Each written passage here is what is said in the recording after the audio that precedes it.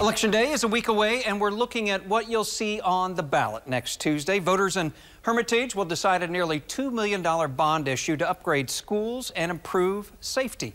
Charmel Odell is live at Hermitage High School with what's at stake there. Paul, Proposition Safe Schools is what the $1.8 million bond is called. Now, out of the 3 schools in the district, the high school behind me is one that district leaders say would benefit the most. As you open the doors to Hermitage High School, you'll find something that worries Superintendent Justin Yates: the distance between the school's entrance and the main office. And you can go anywhere in the building you want to go. You can go down this hallway that leads to the rest of the building, K-12.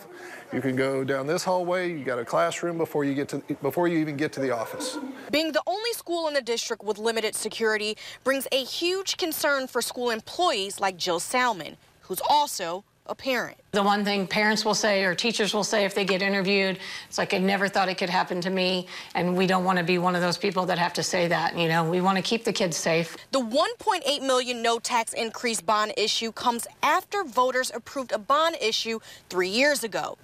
That money was used to attach the district's early education center to the rest of the schools and build a secured entryway. So whenever you get buzzed in here, your office is right here. The original 2021 bond issue will now move on to phase 2, implementing safety and security around all schools in the district. It also includes updating our security system for cameras and also adding access control doors to all of the exterior doors in the district as well, including ballistic film to our windows. Some may ask, with a district of less than 300 kids, where will the money come from if there's no tax increase? We are lucky to be located in a tourist area, so around Pomme de Terre Lake, so a lot of our income is from that.